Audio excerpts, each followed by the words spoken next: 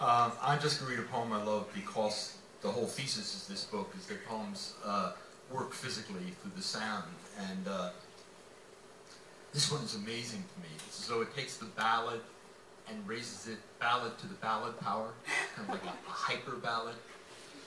Just tells a story amazingly with amazing sounds.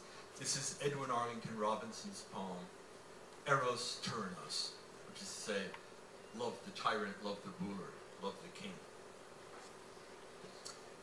Eros Turannos. She fears him and will always ask what fated her to choose him.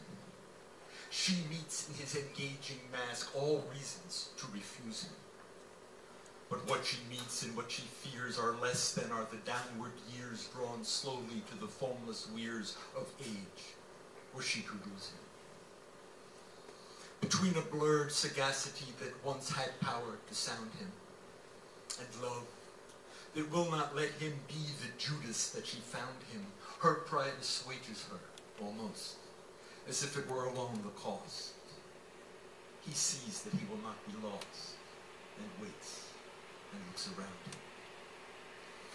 A sense of ocean and old trees envelops and allures him.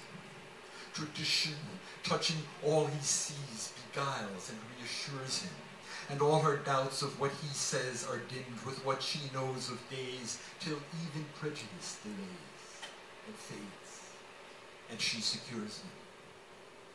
The falling leaf inaugurates the reign of her confusion. The pounding wave reverberates the dirge of her illusion.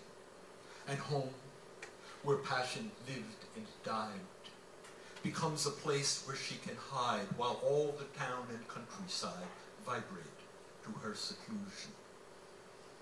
We tell you, tapping on our brows, the story as it should be, as if the story of a house were told, or ever could be.